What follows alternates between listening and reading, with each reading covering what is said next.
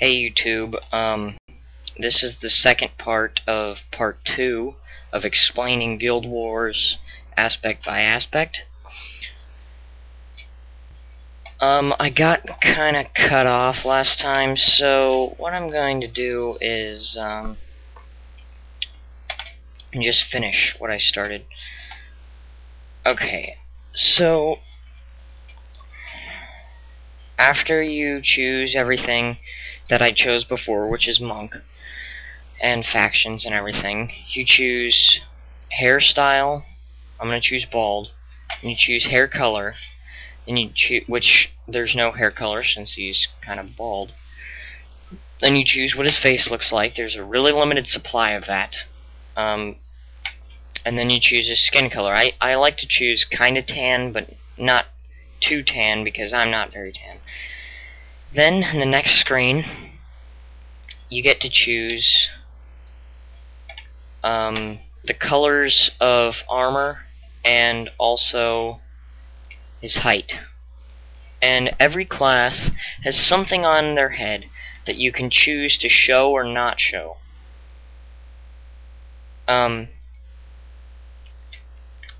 And with monks, it's a head tattoo that protects you. Because actually with monks, you can get this armor that's just a tattoo on your entire body.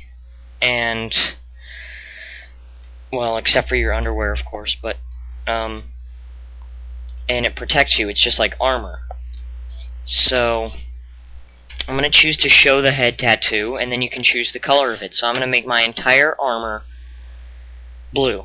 So there's head, which is the head tattoo, chest, hands, which are gloves, legs, and feet.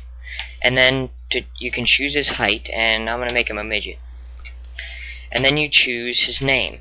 There's 4 requirements for choosing a name for your character. The character limit is 19, so it can't be more than 19 characters. The minimum is 3 characters. It has to be 2 or more words, and it can only use English letters. So, no numbers.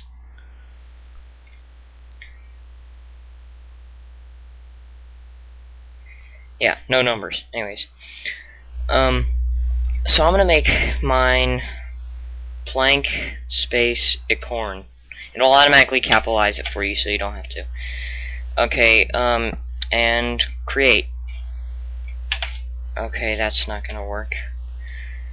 So I'll make it Plank Acor, just without the N.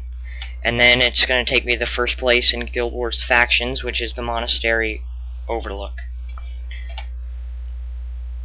So, oh yeah, and by the way, the reason I'm making these videos is because I wanted something to show my friends.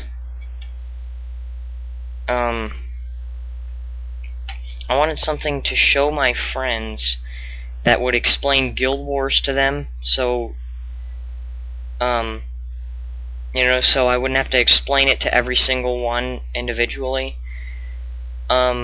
And I was looking and I didn't find any videos like that. So, anyways, that's the character creation.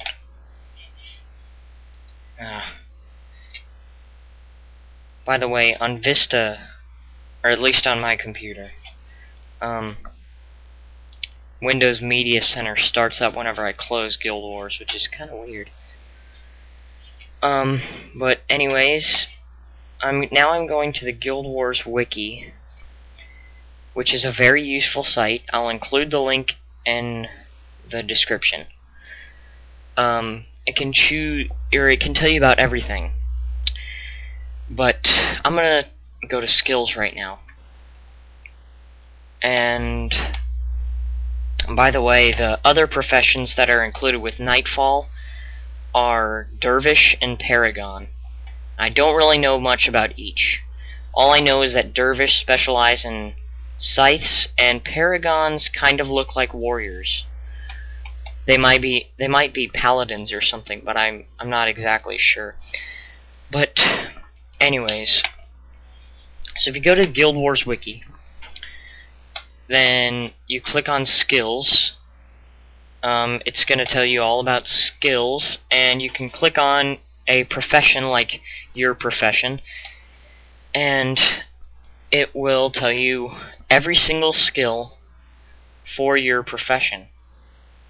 So I'm going to click on assassin, and there's three, well actually there's 4 types of things involved with each skill.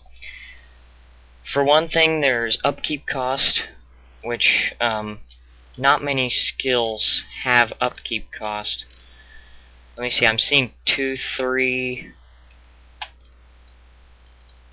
yeah, only 3 assassin skills out of all of them have an upkeep cost, and that's just, it takes away 1 pip of mana regeneration. I don't know what a pip is, it's just an arrow that makes your mana regenerate.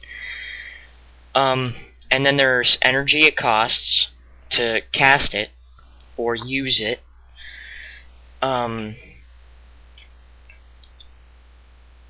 Which I also call mana. Then there's activation time, which is how long it takes to cast it. And then there's recharge time. You may know this from World of Warcraft as cooldown or something like that. But anyways, so I'm gonna go to my first skill. It's something like Mantis Sting or something. Let's see.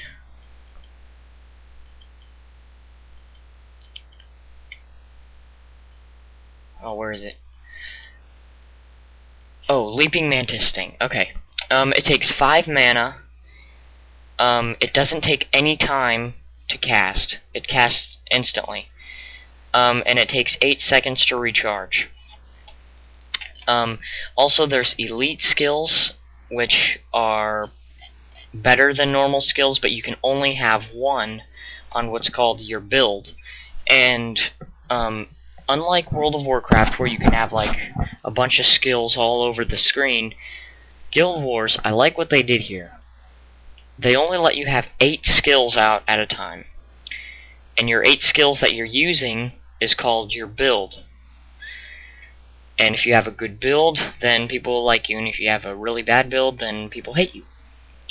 So a lot of things depend on your build. I have a really good build, actually. But you can only have 1 elite skill at a time in your build. And the one I have, just to let everyone know, is Flashing Blades, just as an example. It says Elite Stance. At the lowest rank, it's 5 seconds. At the highest rank, it's 30 seconds. You have 75% chance to block while attacking. Block effect. At the lowest rank, it's 5, and at the highest rank, it's 20. Damage to your attacker.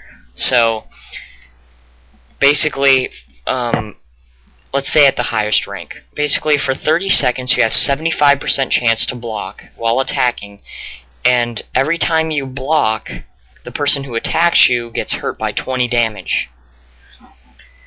So, elite skills are a lot like that. Just most of them are just, they do a lot of things at once.